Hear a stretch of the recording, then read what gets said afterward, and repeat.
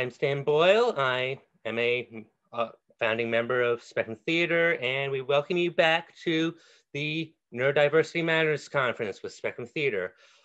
Today, at this time, we are having an interview with Jessie Heffring from the Summit School in Montreal, Canada. So welcome, Jessie. It's nice having you. Well, thank you very much, Stan. Thank you. Yeah.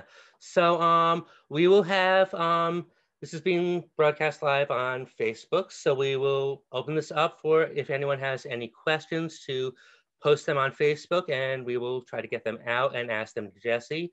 But first, we'd like to have Jessie kind of discuss what the Summit School does, what your programs are in that, and Fantastic. Then we'll go into questions. Wonderful. Yeah. So first of all, I'd like to say just a thanks, Dan, to you and Clay and everybody and Anna that I've dealt with so far. It's been great. And what you guys, the Spectrum Theatre Ensemble, are doing here, I just think it's wonderful because it's one of the main foundations of what we're trying to do also, which is to kind of create connections across Canada, across North America, within organizations that have this sort of similar mandate, which is to use theater to kind of sort of open up the audience's minds, introduce different types of introduce neurodiversity and all of its wonder and the struggles and everything. So this is great. I'm really, really excited and happy to be a part of it. Thank you. We appreciate that.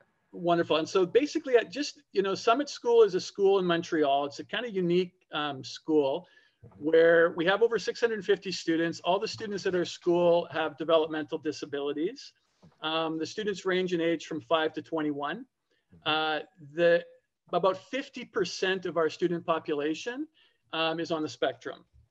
So, that means that 50%, there are other developmental disabilities, and there's a big sort of social community of many different, individuals with different types of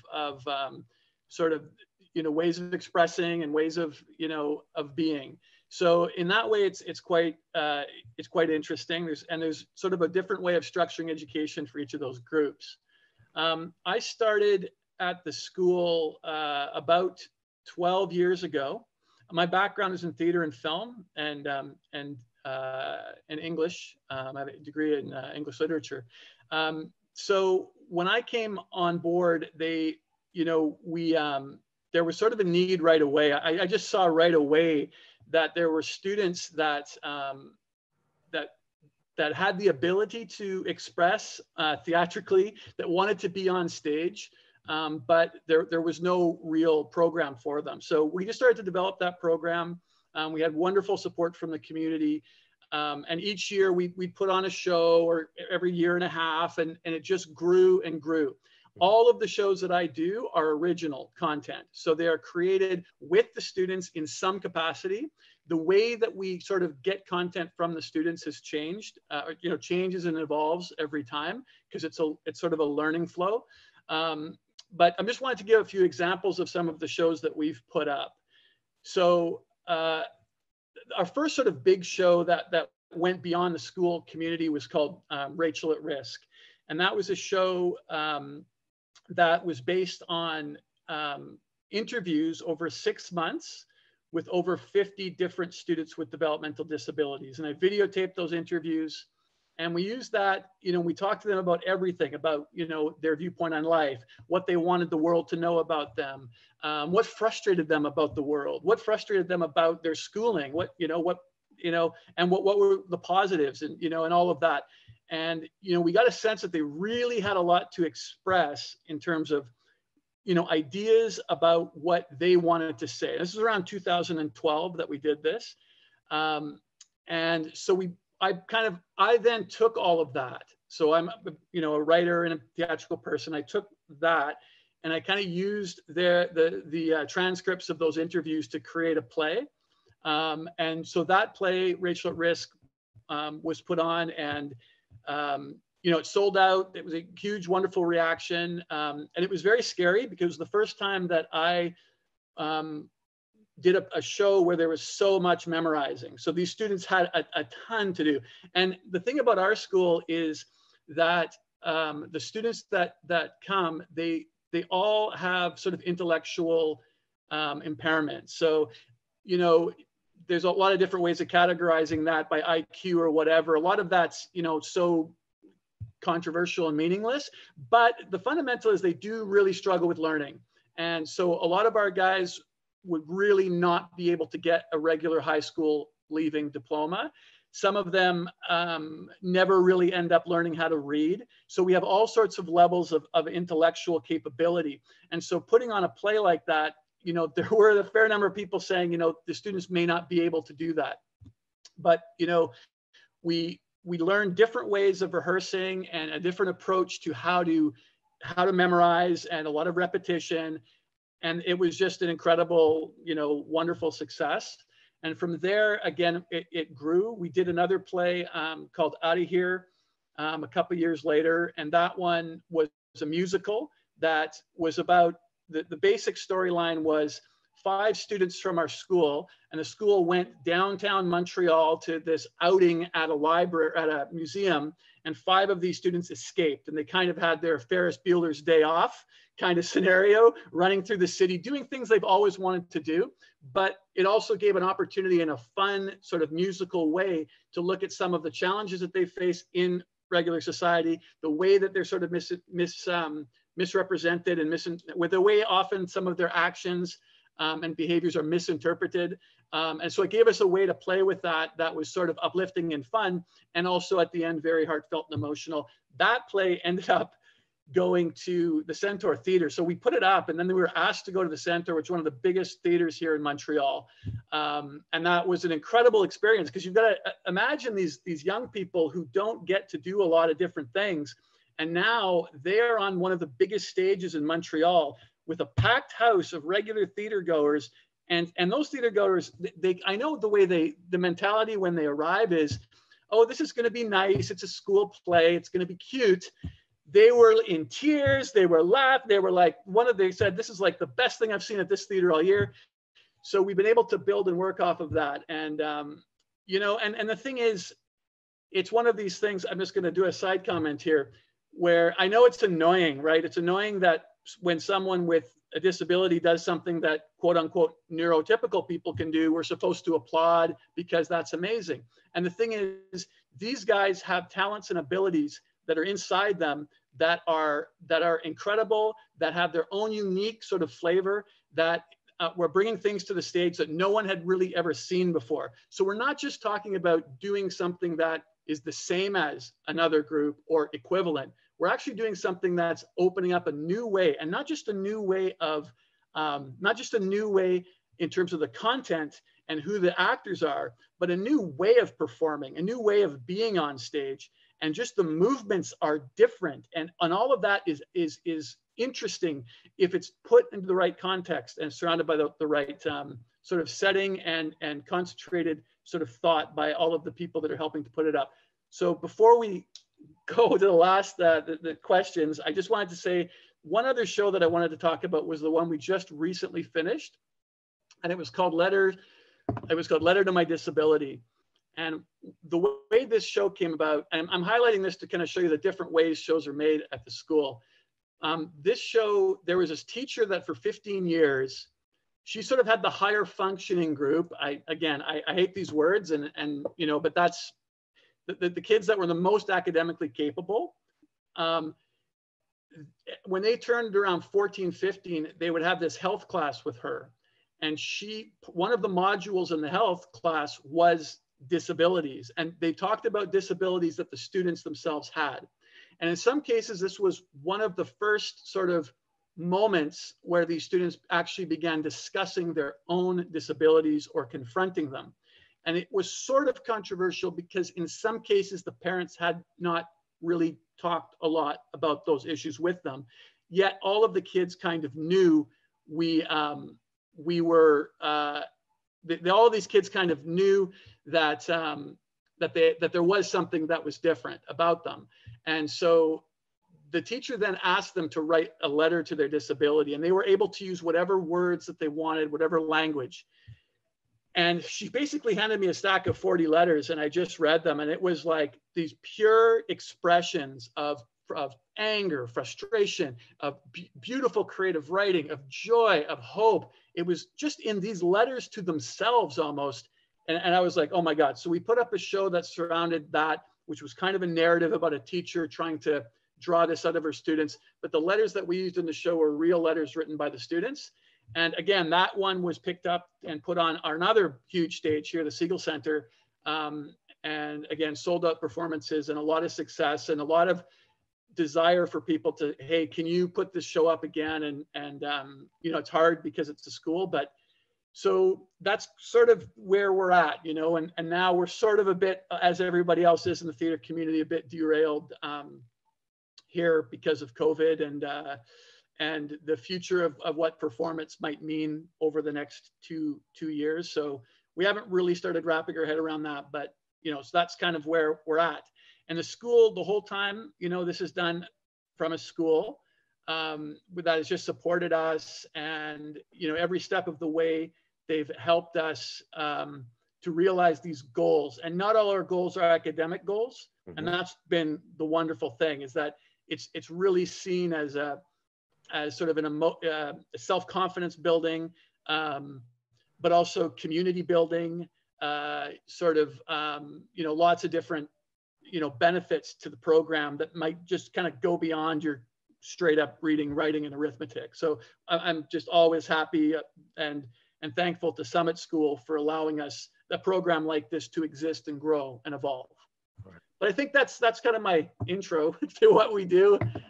Thank you. That's, let me just say personally, as a member of Spectrum Theatre Ensemble, your experiences are, you know, the background of your experience is different, but you have said so many of the same things we've discovered as a theater company. Well, here in Rhode Island. I mean, that's great. That's amazing. Yeah, I mean, and that's one of the reasons I wanted, because I've also, the thing, it goes both ways a bit, Dan, because even here in Montreal, I'm looking for others who have done this, you know, and I haven't seen it. And one of the things too is that we've, throughout the evolution of these students that come through the project, then they leave. And so I've trying to find ways to support them as they leave and go into the community, and to create theater on their own and start writing their own theater. Because when I get them, they're, you know, 13, 14, 15. So not really at the stage where they're going to, you know, get out there and be independent. So you got to foster that. And at first, these kids, when they start, they like, some of them are, they're angry that they have sort of something that's different than the others or whatever. But a lot of them, by the time they leave and they're in 18, 19, 20, they now feel like they're advocates. They feel like they've processed that experience. They've been supported during that transition within themselves of understanding who they are. We've really tried to help them reach their own, you know, absolute certainty that they have value. And in fact, their value is in some ways, I'm not going to be comparative, but more significant, because they are at the forefront of a new change and hopefully changing the way people see a whole group of people. And you know, one of my students, Claudio Tamburi, he wrote a one-man show that last summer I directed for him. He wrote it, you know, I just directed him. He was the one-man performer. It went to the Montreal Fringe, the Toronto Fringe, had all sorts of support. And so that's a wonderful story of like, so I guess where you guys are at in some of these companies, you're out there producing, you are really taking control of your destiny. I'm sort of at the stage where these young people are sort of developing. Yeah. Okay, so I'm going to reiterate that if anyone has any questions, please post them to Facebook Live and we'll try to get those out. But I have a few questions I had come up with, and honestly, you've already kind of gone into a little bit of some of them in minor detail. But I'm going to start with obviously you mentioned how you have students of many varying levels of ability. So how do you go about engaging everyone together with so many different varying abilities? How do you get them to mold into a cohesive group, you know? That's a great question. I'm really glad you asked it. I think part of that starts before I even interact with them. It starts at the level of the school itself and what the school is. So the kids are not in classrooms based on diagnosis. They're in classrooms based on their, you kind of look at, I mean, let's say you wanted to use age, you kind of look at age in three categories. You look at their biological age, you look at their, maybe their emotional level, and then you look at their sort of social levels. And so those are the things that will place them into classes. So it's not just a strict grading, and in a class, there might be kids of different biological ages. So that mixing is already done at the school. So they are part of a larger social environment where and nobody's going around as a student thinking about diagnosis. It's just human being to human being.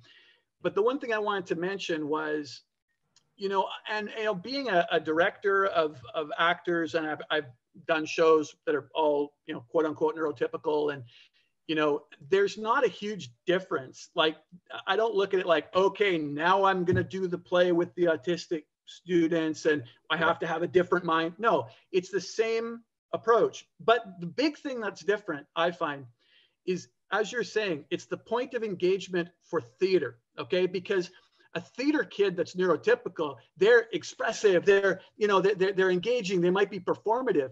There's so many incredible actors on the spectrum that day to day aren't like that. They might be quiet, they might not be expressive, but then you have to see them on the stage. And when you put them in that environment, tons of stuff changes. I had one student, his name was Gabriel, and he was like, serious, relatively serious day to day. If you didn't give him the time of day and you saw him walking down the hall, he was the funniest guy you've ever, and he would improv on the stage. Yeah. He would just roll with it and riff. And his mom, after the show, because he would have everybody, the audience, in stitches, his mom after the show said, "I never knew Gabriel was funny." And I'm like, I could never, and so there's where you see, we all have this other persona that comes out when we're on the stage. We all do. True. But I find, like, trying to figure out who will be good on stage, that's the thing that's a little different. That's the thing where I think communities in general and people in general have to open up their audition process and make it more respectful of differences. They have to not expect everybody to come in and blow them away and feel okay about standing in a waiting room with 100 other people. There has to be different ways of doing that part of the process, because if you don't change if you don't open your mind up to just that first introduction, you're not gonna find these incredible individuals, Yeah. So that's sort of one of the differences, I would say. But yeah. So so we have a question from Facebook Live. So the question goes, could you speak to the challenges, how you include non-speaking or minimally speaking students, and give any strategies that you might have found useful for that? Yeah. So for our school, our school benefits from that mix of having many different capabilities. So I've had students that are on stage, really nonverbal. What we try to do is pair them or create scenes where they can be with other performers that are, or so that we can sort of create environments. And I guess in my mind, I'm also thinking of the students, and so it's not just nonverbal. So maybe that's where I'm getting a bit, but I'm also thinking of the students that are very lower intellectually. Verbal, so, yeah, exactly. Where they can still be on stage, but they need to sort of be bonded with someone else who can. And these wonderful, sort of kinships on stage develop, and it's a great thing to see, and it kind of speaks to the sort of group support that's happening on the stage as well, of people supporting people. So the other thing with nonverbal, it's because we create all our own content, we're able to create content that would work for those students. So you have to say, okay, I'm going to put up a scene here where there's not going to be speaking.